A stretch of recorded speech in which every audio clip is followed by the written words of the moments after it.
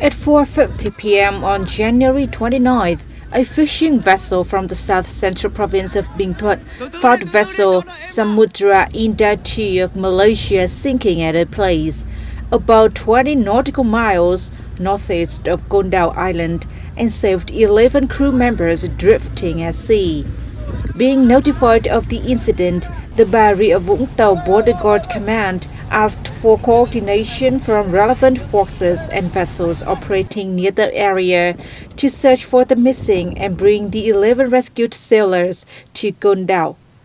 At the handover event, the crew members said that they had gone adrift for 17 hours before being rescued by Vietnamese fishermen.